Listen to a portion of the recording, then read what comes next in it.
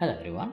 So today we are going to implement the interactivity of this control panel we have created. So with the power button we can turn on the stove, and using these plus and minus buttons we can control the intensity of the heat.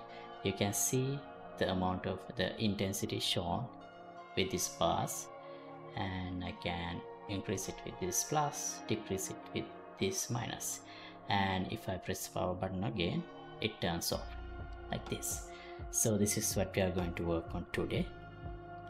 This widget, which this is actually a workspace widget. If I close the game, you can see this is a UMG widget, but I am using it in workspace.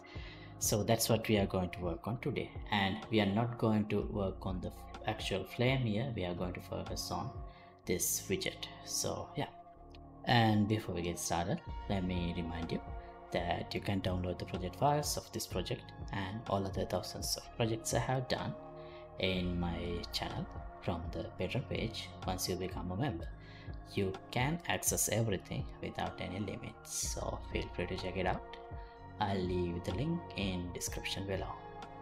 And this project is sponsored by this generous patron. Thank you very much for your support. Alright, so this is what we have worked on so far. If I play, I can turn on. So this switch turns on. You can see it in green. This becomes red to show that it is on, and I can turn off. So next thing I want to do is using this plus and minus button to control the intensity of the flame. So first we will show the UI component where these bars will fill from here, left to the right, and that will do, we will do that first part. I'm not sure if I can do the flame control also here. So yeah, so first thing is, here we are just using a simple image, and with that we can't control the amount of bars shown here. So let me create a material with this stove intensity,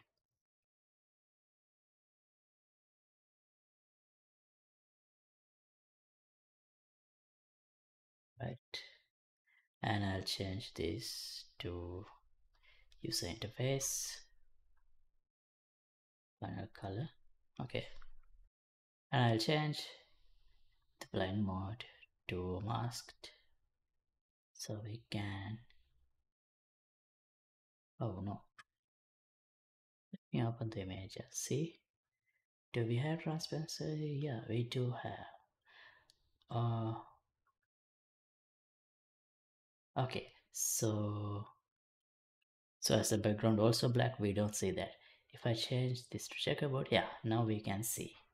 All right, so the next thing I want to do is I need a way to control what is shown here based on a parameter.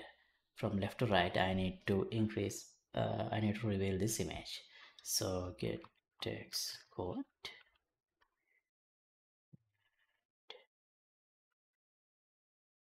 component mask, get the X, and here I'll multiply this with some value that I derive based on the X coordinate. So here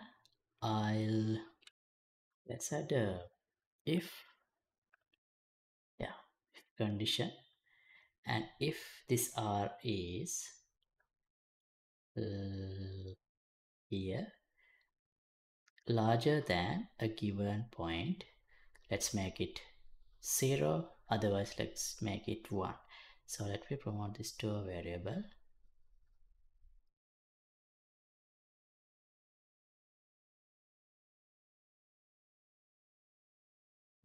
Promote to a variable.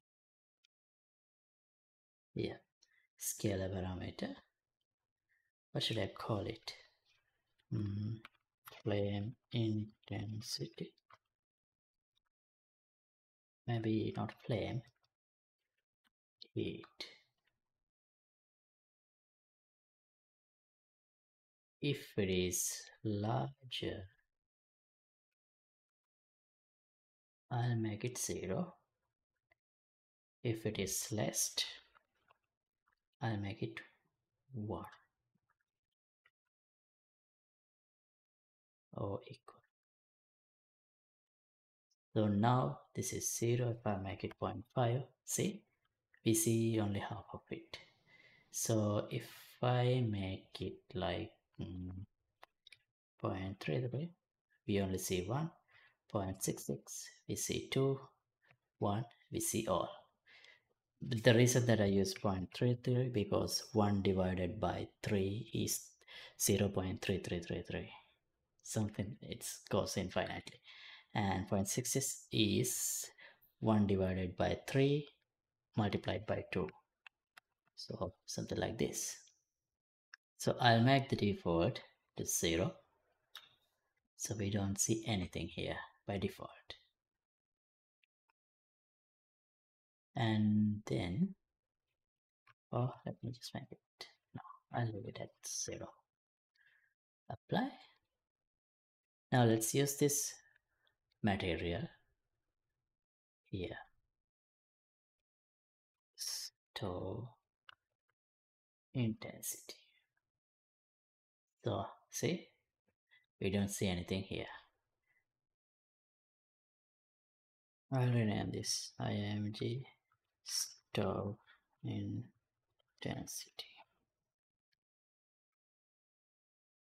Okay, now let me create a function.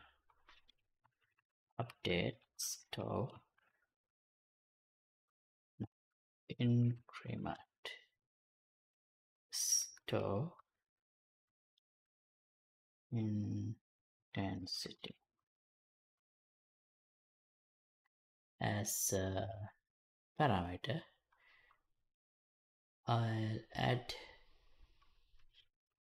change.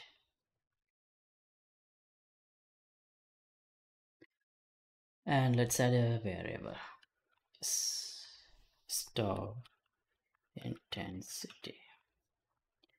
This should be a float. Get the store intensity. Add this change. And set store intensity. Maybe we need to clamp this. So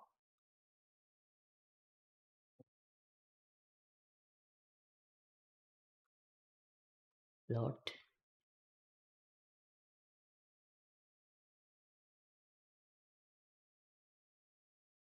so min intensity is of course 0. I don't think we need to make it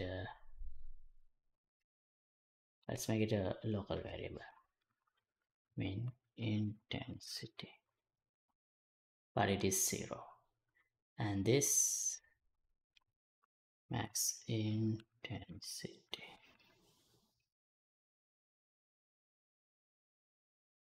It should be 3 because we have 3 steps.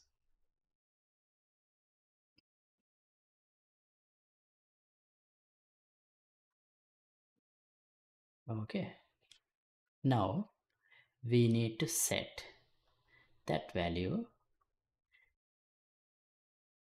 in a normalized parameter with this heat intensity. So let me copy this parameter name, and I need the reference to that material. This is a variable. So img store intensity get dynamic material and set scalar parameter value. Name is this heat intensity, and the value is I can get the store intensity and divide it by max intensity. This will give us a value in between 0 and 1 and put it here. Now this function should update this scalar parameter. So let's bind this function to plus and minus buttons. Button decrease and button increase.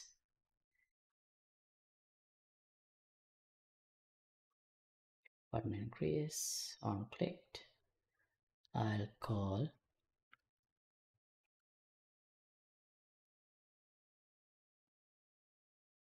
maybe instead of calling increment, we should call it change stove intensity.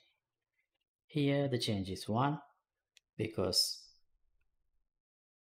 this is increase button. PT and decrease on clicked. I'll call the same function with the minus 1. Alright, now let's see. This is already working even if I haven't turned on turn on this door. So we need some condition. So first we need to check if the power is on, and we already have a flip-flop. Here I'll add a new variable, power on, boolean. By default it should be false. Set power on to true, set power off on to false here, and here I'll call change stove intensity with -3, so it will clear out the bars. And these should only work if power is on.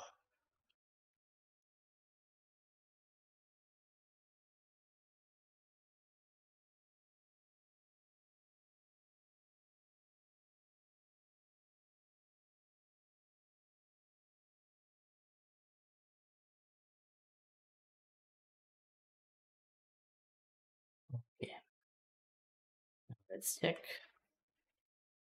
Nothing happens if I press these buttons, but if I press now, you see these buttons are working.